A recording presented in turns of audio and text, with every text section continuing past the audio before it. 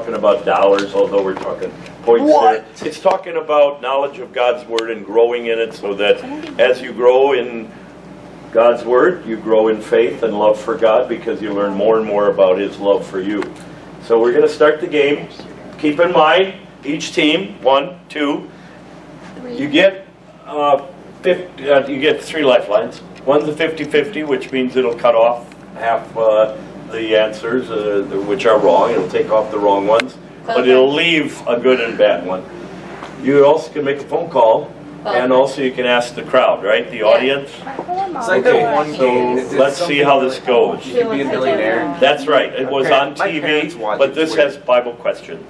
Okay, you guys go first. Saint means holy. No, that's the opposite. Yeah. Sinner and saint. Sinner is the opposite of a saint. Sinner is when you do wrong. Saint is when you do no wrong whatsoever. Whenever I think of a saint, I think of like a person with like a halo over their head. Okay, you can think that way, and that means holiness, Ray. Holy, all right? Is a role model in this world, like me, for example, am I perfectly holy? No. No. I am not on my own. On my own, that's the key. Is a preacher, which I'm also, am I perfectly holy? No. No. On my own, no way. I would go to hell if it was up to me to win heaven and be a saint. If it was up to me, I'd fall far short. But a missionary like my dad, how about him? Did he have a halo on his head? Was he holy on his own?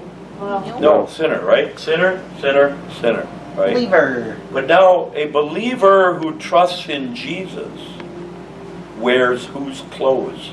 Jesus. Jesus' clothes, which not real clothes, but clothes of purity and righteousness.